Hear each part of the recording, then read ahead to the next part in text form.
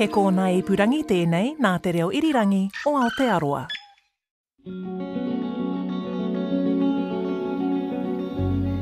All I want to do is get someone to come up and tell me I do know where she is and get lucky and find that he's right or she's right, you know what I mean? Bob Martin has been looking for his daughter Francesca for nearly 13 years. Fran, as he called her, was 42 years old when she was last seen at a petrol station in Hamilton on April 20th, 2005. It appears she was asking for directions. Her car was found the next day, about 150 kilometers south, in the small town of Wairake, where State Highways 1 and 5 meet, about 10 kilometers north of Taupo, the opposite way she had been planning to go. Her car was unlocked, and Fran was nowhere to be found. It's a nearly 2-hour journey from Hamilton, a journey Bob has done more than 100 times to try to find his daughter. He spent all his savings in his search. Well, I'm hoping that someone will find something like a tree falling over and there's a sign that there's been a body there or something like that, you know, that, you see, all I want is my daughter and to bury her. Nothing more. I'd like to know who did it, but that's the second priority. Bob is convinced Fran was murdered, but years later, her disappearance remains a mystery. Why was Fran's car in Wairake? Did she go there? And if she did she go willingly? Or was someone else involved? I'm Paloma Migoni, and this is the 5th episode of The Lost, a podcast looking into what might have happened in some of the country's most mysterious missing persons cases and talking to the families about the void left behind. Those are all my roses, and that's my prize rose. This is a better one, but it's bright, it's dark red. Bob Martin is 79 years old, but he's quite an active man. At his home in Hamilton, he shows me his garden, roses, tomatoes. He also tells me he goes for a run every morning before breakfast. How long do you run for? Now it's only about half an hour, 3/4 of an hour by the time I do a short jog, then I walk, then I sprint, and then I do another jog, then I walk, and then I sprint all the way up here. How many Ks is that? Bob used to run 5 kilometers. It's now closer to 2. He says running keeps him sane. It also keeps him fit. Being fit is important to Bob. He's on a mission. Well, he's been on a mission to find Fran. In the first 18 months after she went missing in 2005, he drove from Hamilton to Wairake 62 times. He used to keep track of the number of journeys. He's since lost count. But he can't afford to keep doing the trips anymore. Petrol is too dear. After 6 years of searching for Fran full-time, Bob has spent all his savings, $75,000. He lives on the pension now. You can't go down there without eating. When they found the body, like something popped up over in Warrensville, I can't remember what it was. And I went over there to check out that it wasn't Fran. And the body turned up in Auckland at the back of a big cafe, and not much publicity was about what type of body it was other than it was a girl, you see. And so I rang the police up there, and I had big telephone bills. Just a bit here and a bit there, but a bit here and a bit there over 6 years is a lot of money. Fran was one of 5 children, 3 girls and 2 boys. But tragedy had first struck the family years ago. Her 2 sisters died in infancy, one at birth and the other at 10 weeks. Fran was the oldest of the living. A shy woman, but Bob says not too shy, that she wouldn't tell you if you were doing something wrong. She had a quick mind, a knack for remembering numbers. She was a tiny girl, smaller than you, and She wanted to be bigger, and she had ambitions, but she wasn't forceful. Just a lovely nature. She had a photographic memory, you know. She was like a mum. My wife and her could remember anything, you know. Sometimes I used to forget my TAB number, you know, when I used to bet, and my daughter would rattle it off. How the hell did she know my number? So it wasn't surprising when Fran told her dad she wanted to be an accountant. But Bob says her school didn't have an accountancy course. At 15, in 1978, she got an interview with the New Zealand Cooperative Dairy Company Association, now part of Fonterra. Fran went in for the interview, you see, and the first thing he did was he walked into the room and he spoke to the other girl in the room, you see, and gave her a whole set of numbers and a name. And he said, "Don't forget that," and walked out. Then he came back in a hurry, walked in the door, and he says, "What was that number?" to the girl? And the girl couldn't remember. She just meant, "Oh, I've got it written down here somewhere," and the daughter prattled it off. He immediately came out and he said, the dairy company would like to take her on and pay her to go to tech, and she'll be on full wages. You know what? He was so proud telling that story. In 1985, something happened to Fran, though, that would change the course of her life. She had an accident. As a devout Christian, she was a member of the Elim Pentecostal Church. Fran had been driving home from church on a scooter when she collided with a car. She was sent flying headfirst into a shop door. After some time in hospital, she recovered. But she was put on medications because of a head injury and stayed on them. She did have a problem at times that she'd hear voices. It wasn't anything, but it did worry her a bit, you know. Fran was then diagnosed as a schizophrenic. She was on antidepressants. Bob says it took time to find the right medication that suited her, but she was eventually okay.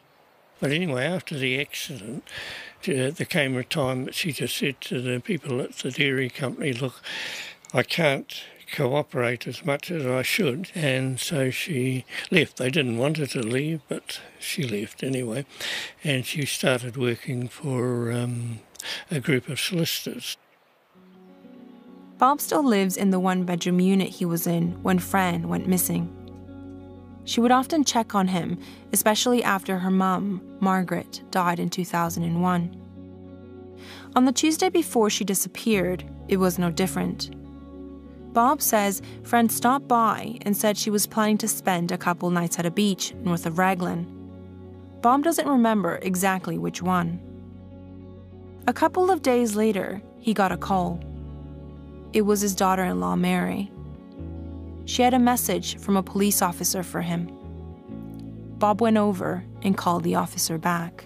It was the police in Taupo said, "Oh, we've just discovered a car that's registered to your daughter and it's got her daughter's purse inside and so forth, and we think there might be something amiss."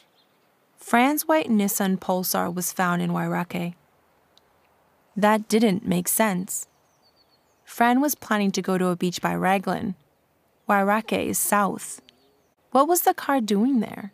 We knew something was wrong, something had happened, you know, because I could feel that it wasn't good, you know, but I was determined to find her, you know, and we all went down there and we searched and searched and searched, and then they got in the search and rescue people, you know, and they had dogs and they went through it all. Then they got a helicopter that had a heat sensor on it, and they went over that and still never found anything. But before leaving for Wairake, the family had gone to Fran's flat. What they found there just added more to the puzzle. She'd left the lights on in the house. She had her washing in the washing machine and another set of washing in a basket ready to be hung out. And In the front room there was a sleeping bag lying across the couch. On top of her bed was her change of clothes to go over to the beach, and her medication was on the bed and it was up to date. Bob says the flat was left as if she had gone somewhere quickly and planned to come back. She didn't. As the days went by, a clearer picture of Fran's last whereabouts began to emerge. The police found out she had visited a Caltex petrol station on Naylor Street in Hamilton on Wednesday, April 20th. There's CCTV footage of her visit, which you can see on our website. The footage shows Fran wearing a dark-colored jersey and slacks. She was visiting the petrol station at 8:55 in the evening. You can see her white car through the window. She bought a packet of cigarettes and withdrew $30. And she spoke to the bloke. Then she walked out to her car. There's a dark van blocking the view of her car, so it's not clear if she spoke to anyone on her way out. But about 20 seconds later, she comes back in the shop and appears to be asking for directions, pointing outside. She then leaves the shop again. You can see her driving off about 10 seconds later, but not which way she goes. Was Fran asking for directions? If so, to where? Was it for herself or someone else? To Bob, the footage confirms she was planning to go back home. His theory is someone may have stopped her and asked for help. In our minds, we thought she was talking to someone outside the garage door, which didn't come into the camera focus, you know. And next thing is, nobody knew anything about it, except about an hour and 10 minutes later or something, the car turns up at Wairaki. Bob is talking about a truck driver seeing a car like Fran's later in the evening. We'll get to that in a bit. But first, remember the CCTV footage had a timestamp of 8:55 in the evening? The police told media at the time this is when Fran was last seen at the station. When I spoke to the police officer looking after her case now, Detective Senior Sergeant Matt Crenshaw, he says bank records show Fran took out the money at exactly 7:57. The timeline is an hour out. This hasn't been reported before. Matt says this discrepancy could be because of daylight saving. Okay, so let's go back to the sighting. A truck driver says he saw a car like Fran's around Wairaki about 10:30, 11:15. With the old timeline, this makes sense. She left the petrol station about 9 and made her way down State Highway 1. The timings fit. The new timeline changes things. If she left the petrol station around 8, what was she doing for that extra hour? Media reports at the time said the truck driver saw 2 people inside the car. But Matt says the truck driver didn't exactly say that. He said that a vehicle like hers passed him as he headed towards the intersection of State 1 and 5 at Wairaki, about 3 minutes north of Wairaki, to be fair. The truck driver then approached the intersection of State 5 and 1 and looked up State 5 towards Rotorua and saw what he believes is the same vehicle, about 100 metres towards Rotorua, with the inside lights turned on and the passenger door was opened. From that, he assumed it may have been 2 people because that door was open, however could not see inside the vehicle. On Thursday night, about 24 hours later, a police officer spotted the car. It was unlocked. Fran's car keys and wallet were found in the front seat. It was untidy. There were 2 rubbish bags, a book on how to quit smoking, and a bag of coffee had spilt on the back seat. The police officer called it in. The search for Fran continued for weeks. The police initially thought perhaps someone else had taken her car to Wairaki and dumped it there. Could Fran have walked away? Bob doesn't think so. It came to mind for a second, he says, but not since. Her pills were up to date. He says she was on them. I would later speak to one of Fran's friends, Jackie Overdevest. She told me Fran did try to go off her pills before, to see if she could do without them, but then went back on them with help. When Fran went missing, Jackie says she never thought she went off on her own. Bob says police told him Fran could be anywhere between Hamilton and Topo. He searched the reserves along the way. I suggest driving down there together. So I turn left here? I turn left here, yep. But in between times, Dave and I, that's my son, we went down and searched all the reserves that came up between Hamilton and Taupo, and a lot of them, some of them are just south of Cambridge. What equipment did you bring? Just general equipment for when you go for a search, sometimes a rope in case we had to lower ourselves down a cliff or something like that, When I had the tent, of course, I was carrying all the cooking equipment and everything, Bob would camp at places he'd search. He would carry police posters of Fran through Putararu and Tokoroa and put them wherever he could. He says he would find old refrigerators at the reserves and open them to see if Fran could be inside. It didn't take long before they recognised me walking down the street because I was in all the papers and the Taupo paper was putting me in all the time, And so I had complete strangers coming up to me saying, have you found her yet? We eventually arrive in Wairake, and Bob shows me where Fran's car was found. All right, maybe I'll just go in here. It was parked on State Highway 5, not far from the intersection with State Highway 1, facing Rotorua. Bob begins to tell me more about Fran's car. He says the police only tested the driver's seat, and they didn't find any of her fingerprints on the steering wheel. He thinks this is strange. Bob also says the car had dog hairs. Fran didn't own a dog. You turn left here. Bob leads me to the Wairake Thermal Valley, about 1 kilometre from the main road, or what used to be State Highway 1, not far from where Fran's car was found. We end up at a cafe run by Kathy Sandbrook and John Richards. Hi, John. John, yeah. Hi, Paloma. Nice to The pair met Bob in 2005. It was one of those days when Bob was putting up posters of Fran. Kathy, John, and Bob have been friends since then. We can eat something, can we? Yeah. Sitting outside the cafe, surrounded by animals, Kathy tells me she saw suspicious things happening around the area about the time Fran went missing. One night, she and John heard something. It was a scream. It was eerie and ear-piercing, she says. We were here, we'd been working, and we were heading down to our accommodation, and we'd heard a scream.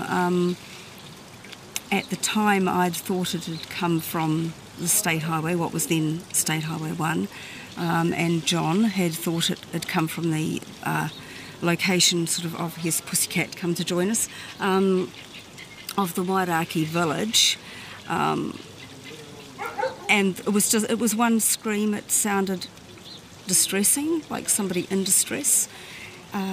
We would have gone and investigated had there been a second scream, but we had thought it was approximately probably a kilometre and a half away, and that the sound had travelled. That was the first thing that we recalled. Kathy can't remember exactly what day it was, but she says it was during the school holidays, which in that year ran from April 15th to May 2nd. She says it must have been around 10 o'clock at night. Remember, Fran's white Nissan was found in the area on April 21st. Kathy also says she saw a red ute parked on the side of the road with a dog kennel at the back around the same time. It was about 1 kilometre down the road from the cafe. The road is surrounded by bush and is secluded. She was on her way to Topo. Again, it was late. I saw a man step out of the bush as I was driving. He stepped out of the bush on the right-hand side of the road. It was he came up from behind a large tree, so that was quite a surprise to see him step out. And he had a shovel, he had a bushman's shirt. Kathy says the man had long red hair and was wearing gumboots. When she came back over an hour later, she saw the same ute, but there was a white car parked next to it.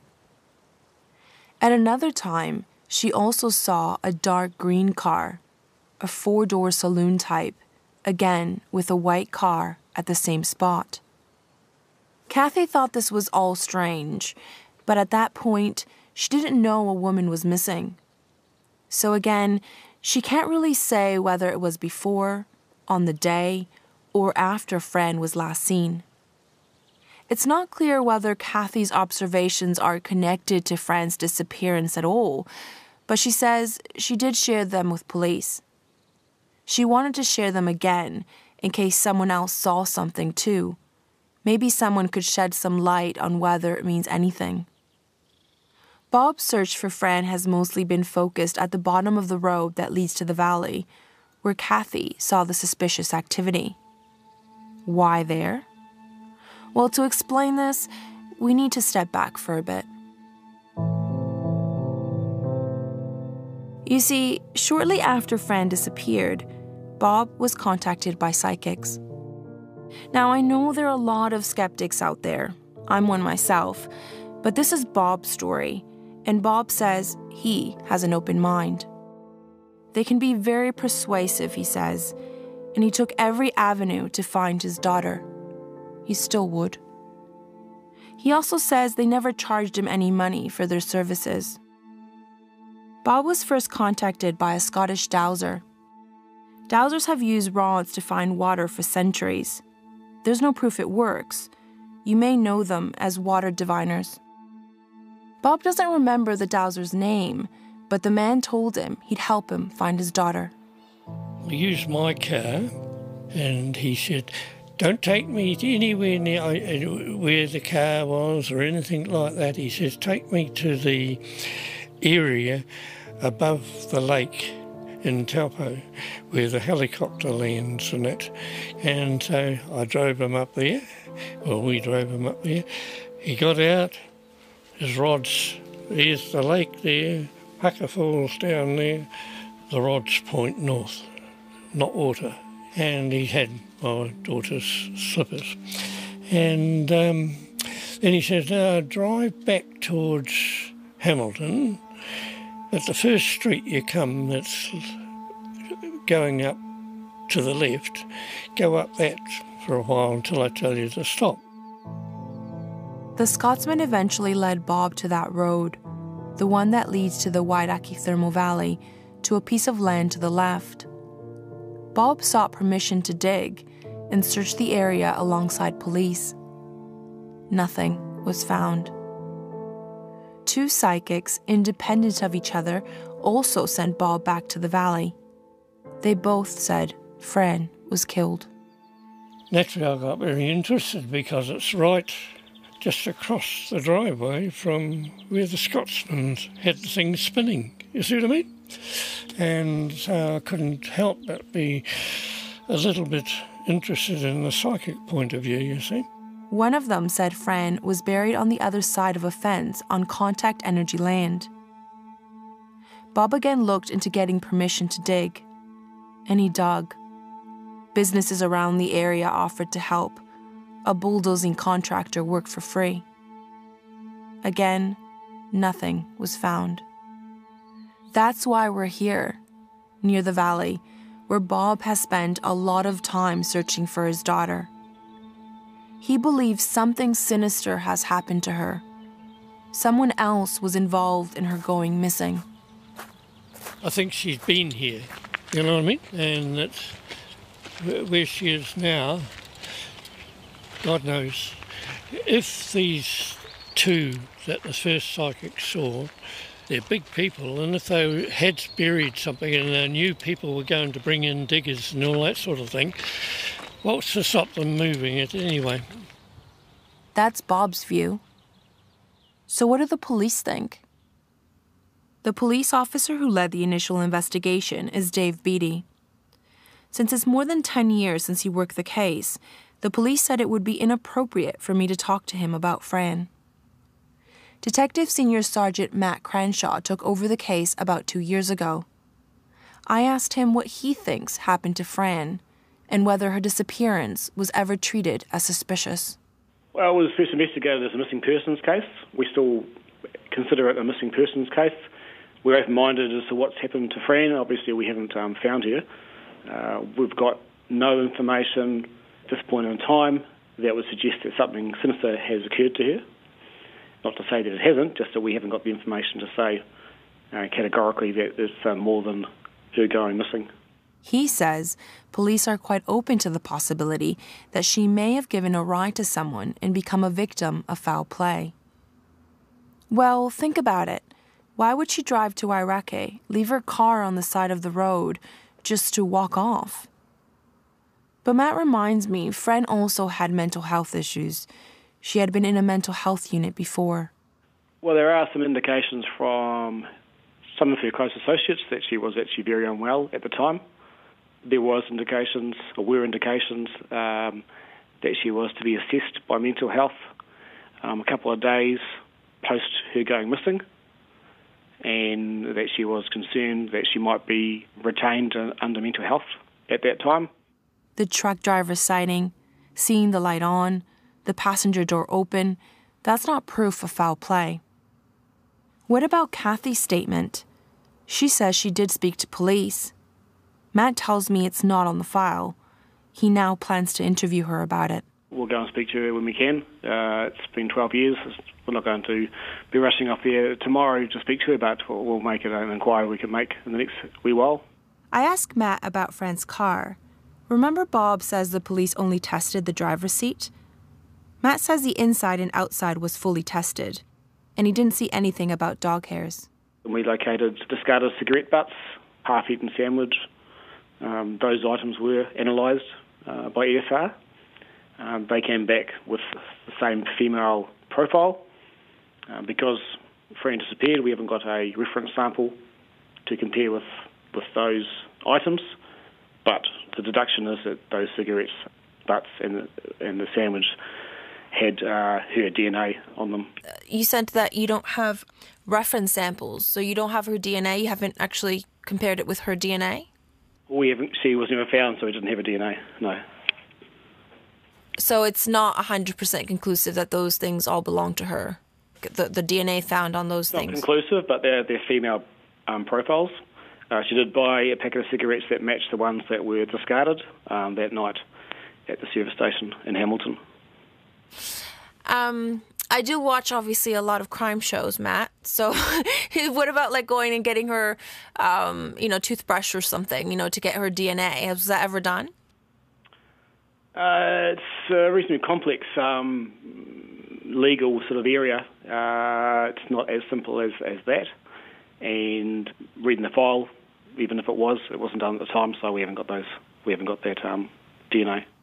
So the police can't be sure there wasn't another woman in the car.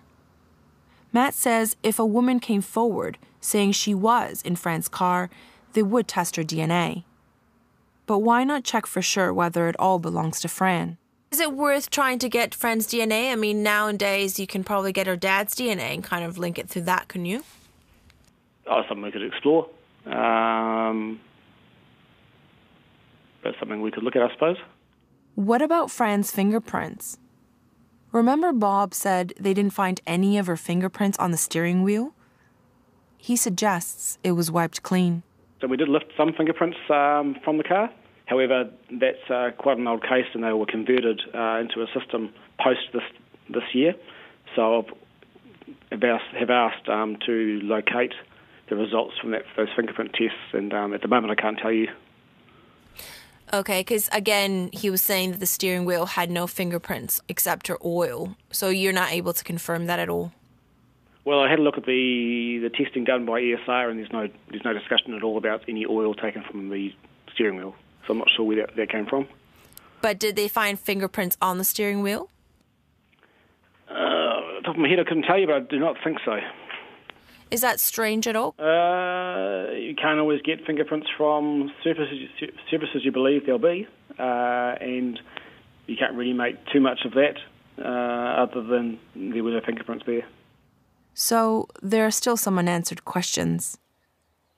The police searched Fran's house on April 23rd, but there was nothing suspicious, he says. But it was so early in the investigation, he's not sure whether they closely looked into someone else being there.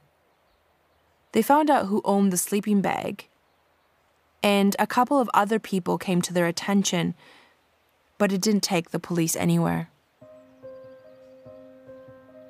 In December 2005, Bob held a memorial service for Fran. This is the one for my daughter here. You can read it if you like. Okay. He says it's too difficult to read what he wrote for her and asks me to read it instead. With all the studies you and your mother did on the Bible and scriptures, anything in that line I might say would only be telling you what you already know.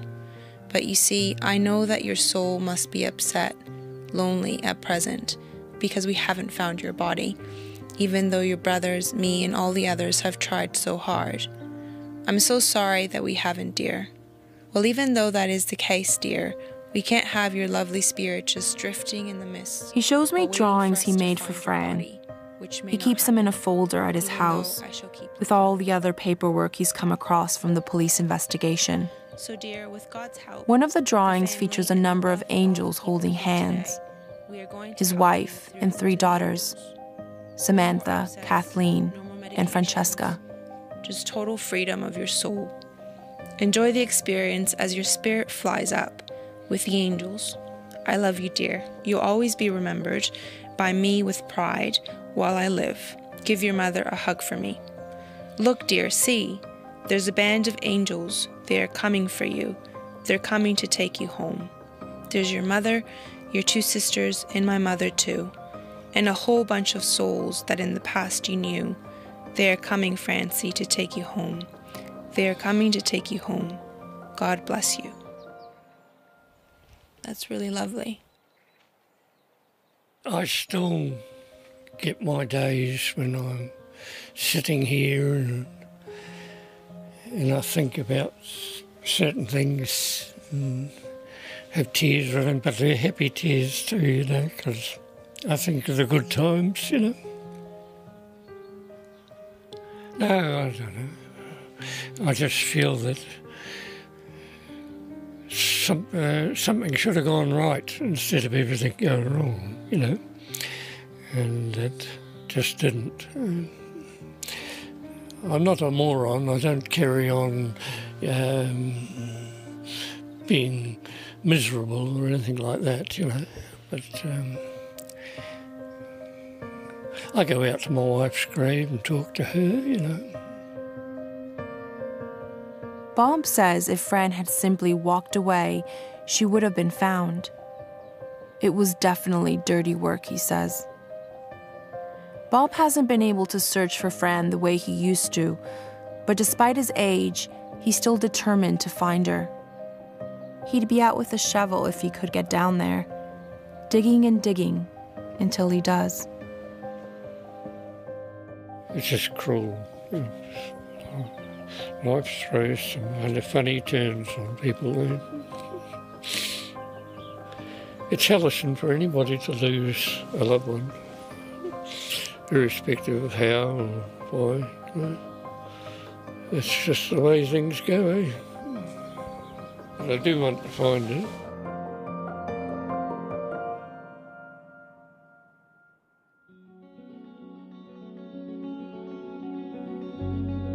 This podcast has been created and hosted by me, Paloma Migoni. Technical production by Phil Benge. The executive producer is Tim Walken. And a special thank you to Adam McCauley. You can see video and photos by Rebecca Parsons King at rnz.co.nz. This was the last episode of The Lost, but if you want to hear more, check us out on iTunes, Spotify, our website, or wherever you get your podcasts.